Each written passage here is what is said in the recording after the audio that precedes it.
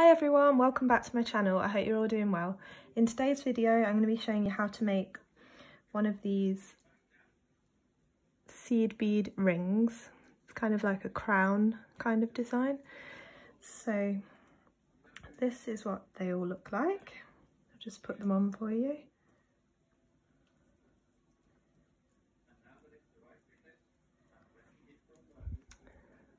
So they look like this.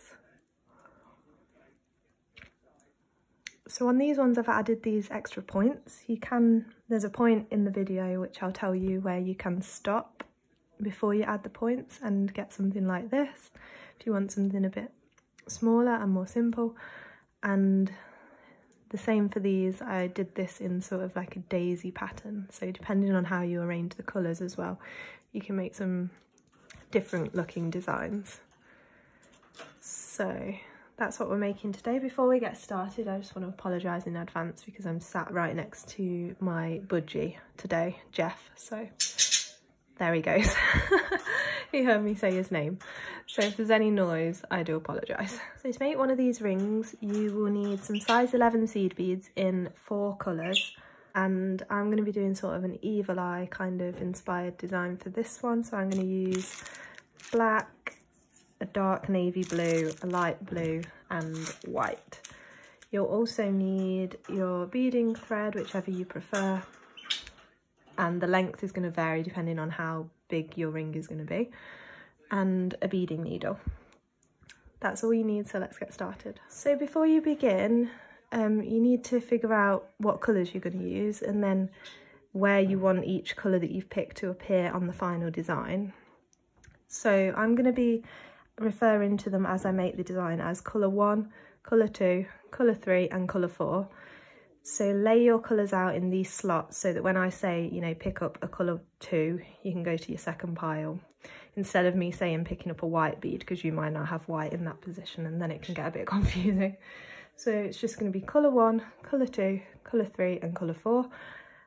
And so on this design, so you can figure out which colour you want where. Colour 1 is this pink, clear pink bead here. So that's where colour 1 sits. Colour 2 is where the white beads are on this one. So there's not much of that colour, colour 2. Colour 3 is this one, probably the most prominent colour, which is what makes up the points, this bronze colour. And colour 4 is going to be where these lime green beads are. So you want to pick your colour scheme and lay them out like that before we get started. So I've threaded my needle with a bit of thread, and the first thing you need to do is pick up 1 colour 2 followed by 3 colour 1, 1 colour 2, again followed by 3 colour 1. So you should have this. Slide those down. Leave a few inches for your tail, and then you're going to sew back up through the first 2 beads. So you're coming out of this colour 1 bead here. Okay, so I'm coming out of that blue bead right there. Now we're going to take our colour 3, so picking up 1 colour 3, coming out of this one, go straight into that next one, like that. So it pops in between. Picking up another colour 3. This time you're going to go through the next 3 beads.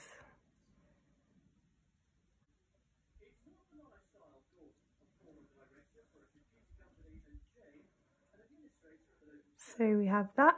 Picking up another colour 3. Coming out of this one, you're going to go straight down into the one next to it. And picking up 1 more colour 3. This time you're going to go down through 2. So you're coming out of this colour 2 here.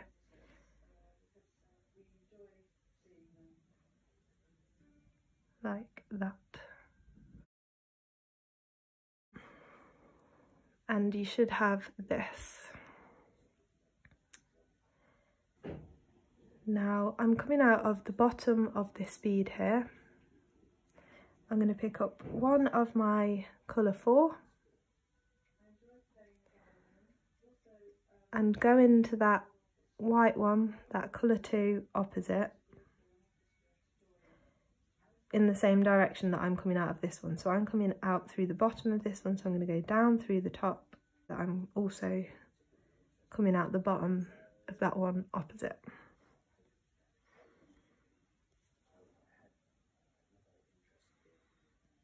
Okay, make sure that that bead sits on the top like that and pull it nice and tight.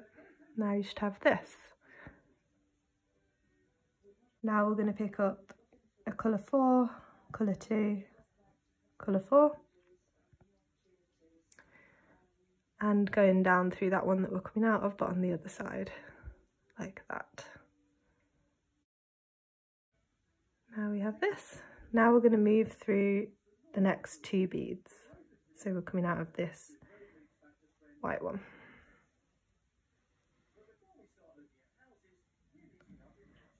Okay, and now we're going to add another one of these little units. We've already got 1 bead, so this time we're going to pick up 3 colour 1s, followed by 1 colour 2 and 3 colour 1s. So this is what we have. And then you're going to go back through that bead that you're coming out of, but I'm coming out of this side, so I'm going to go back into it on the other side to create the loop. Okay, now we have this. Now I'm going to pass through this first bead in that little circle, just through the first one, and do what we did last time. So now we're picking up a colour 3 and going straight down through the next bead. Pull that nice and tight. Picking up another colour 3. This time we're going down through the next 3 beads. Like that. Another number 3. And straight into the next bead. And picking up one more colour number 3. And go up through the next 2 beads, so they're exiting out of this one in the middle. Pull that nice and tight. Now we have this. So this time we're coming out the top of this middle bead on this side. We're going to go through the bottom, so we're coming out the top of this middle bead on this side, and we're going to pick up 1 colour 4. And so go through that bead that's in the middle on this side, like that, making sure that that bead sits on the top, doesn't get caught, and then pull it tight. Now you have this. Now we need to add this little unit again, so picking up a colour 4, a colour 2 and a colour 4. And going back into that bead that we're coming out of on the opposite side. Now we're going to travel through the next 2 beads.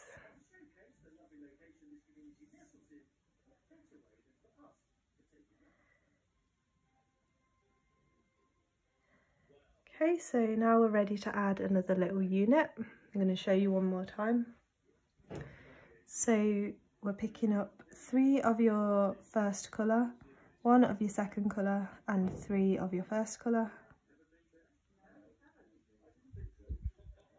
and going back through that bead that we're coming out of on the opposite side, whether that's the top or the bottom, it doesn't matter. So we have this, and then you're going to move through 1 into the circle. Okay, now we're going to pick up 1 of your third colour, straight through the next bead.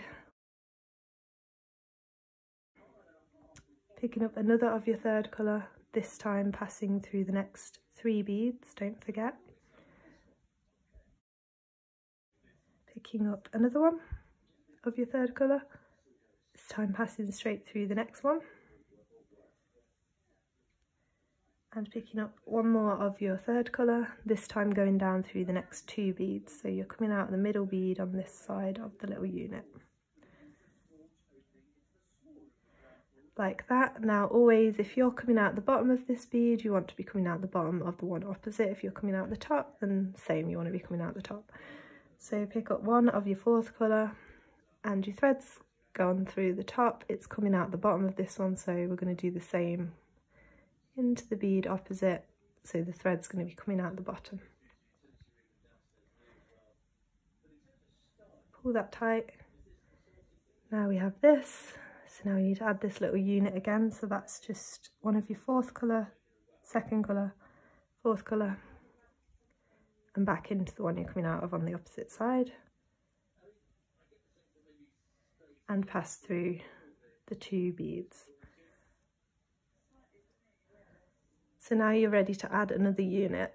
So you need to keep doing that until you get the length that's going to go around your finger, and then I'll show you what to do next. So if you need to rewind, you can do to watch that again as you do that next unit, that's perfectly fine. And then, yeah, I'll show you what to do next.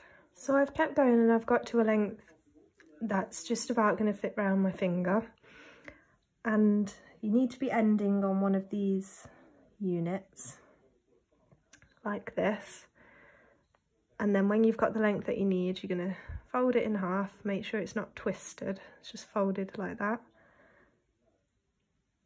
Okay, and then you're going to pick up one of your colour 4, and you should be coming out of this middle white bead or colour 2 bead. You're going to go into the middle white bead on the other side, so I'm coming out this side, so I'm going to go into the bottom of this one, like that. So pull that down. Now pick up another of your 4th colour, and now we're coming out this side, we're going to go into this side on this bead, this.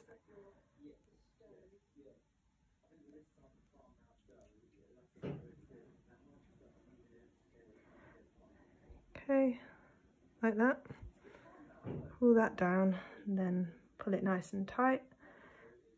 Now I'm just going to go around through those 4 beads again, because that's where it's joined. I just want to make sure it's not going to be coming loose while we work on the next bit.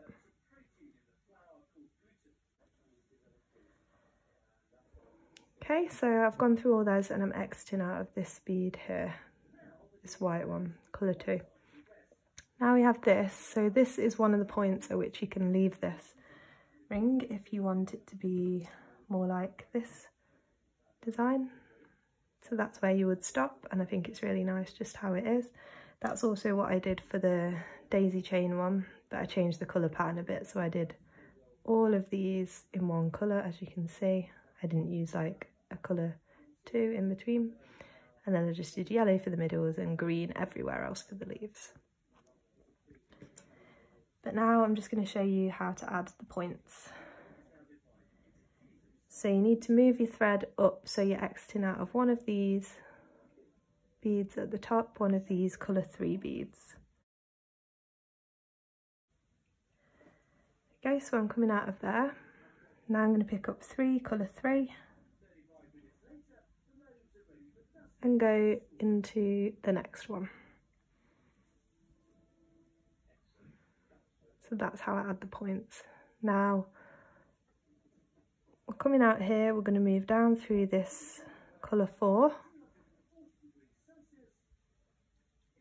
and up through this colour 3 on the next little unit. Now you see those strings, don't pull those tight just yet, not until we get right until the end. Just hold it, you know, the tension naturally how it is, don't pull it too tight. Now you're going to do the same again, so pick up 3 of your colour 3, go down into the next one,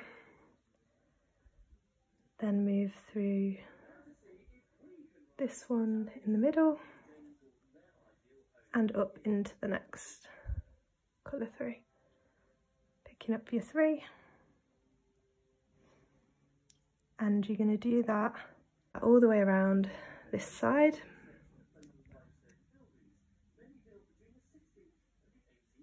and then I'll show you what to do next.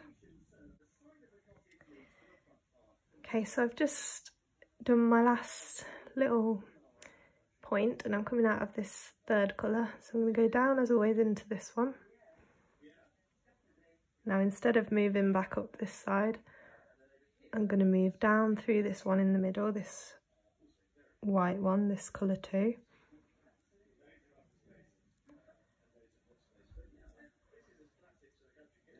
Still not pulling it too tight. And then I'm going to move up through the next 2, so I'm coming out of another one of these colour 3 but on the other side of the ring. Now you're just going to do the same thing on this side all the way around. So I'm just going ahead and add in my last one. And then I'm going to go down into that middle one that we always go through.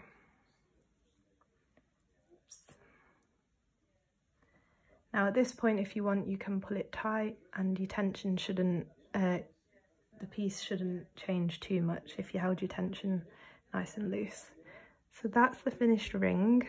Now I'm just going to tie some knots with my working thread just by taking my needle underneath some of these threads that connect the 2 beads together and going through the loop 2 times like that, and then I'm going to move that along again and tie some more knots. I'm going to tie as many as I can just because it's a ring and it gets like pulled on and off quite a lot and it needs to be quite secure. So I'm going to tie as many knots as I can with this, then thread your needle onto your tail thread and tie as many as you can with that, and then we're finished. Okay, so this is the finished ring. This is what it looks like.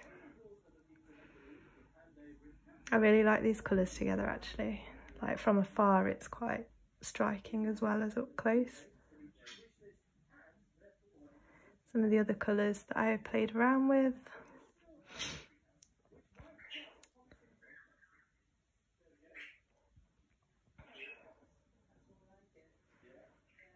And this one with the pastels. And this one which has got some really nice different purple beads. Tiny little finger ring. So I've got one for every finger and thumb now. So these are the finished rings. So I really hope you enjoyed this video and found it helpful. It's quite a simple pattern once you get the hang of the colours and where you're putting each colour. It's quite simple to follow. So let me know if you enjoyed it, like this video if you did, and subscribe to see more of my videos, and comment down below anything else you'd like to see. Follow me on Instagram at Beadingbyhannah. And thanks so much for watching everyone. See you next time. Bye.